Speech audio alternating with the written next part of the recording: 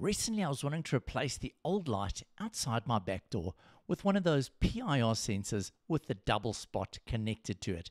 So I went along the aisles of the local hardware store to find something, and sure enough, there was a smart one.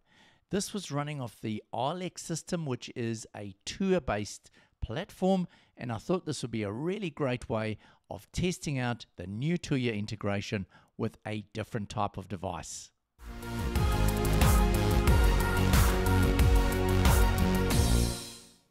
So the device looked exactly the same as a normal unit, but was claiming to have smart connectivity built into the system. So I thought I'd give it a try. As you can see, you can either use the Grid Connect app, or you can actually use the Tuya app, which is the one that I'm going to use.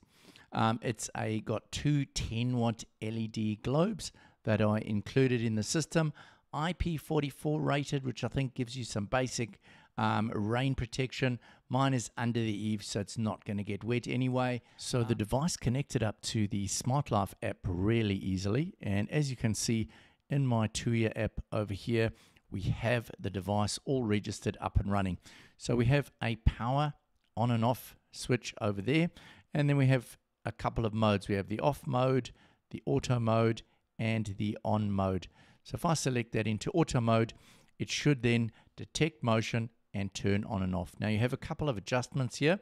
You can adjust the sensitivity, you can adjust the duration of how long it stays on, and then you can adjust the light level. So this is obviously during what level of daylight, how bright does it need before it's going to not turn on during the day, for example.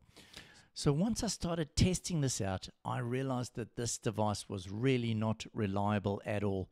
First of all, it would come on at times when there was absolutely no movement outside the house at all, even though I adjusted the sensitivity level. And second of all, sometimes it would not even come on when I was walking around outside. So in general, as a security light, it was performing way worse than your standard non-smart device. So let's have a look at how I got on with connecting this to Home Assistant. So I hooked it up to Home Assistant using the new Tuya integration. Unfortunately, this seems to be an unsupported device for some reason. It doesn't even allow for an entity to turn the light on and off at all. So overall, I would certainly not recommend purchasing this device. I read up on some of the Google reviews on this as well, and most people seem to be having problems with this device. Second thing I've learned is that the Tuya integration into Home Assistant seems to be reasonably limited, and it's not offering all types of devices as yet. So let's hope that's going to improve in the future. Anyway, that's all for now. Please like and subscribe if you'd like to see more of this content, and I'll see you again next time. Bye for now.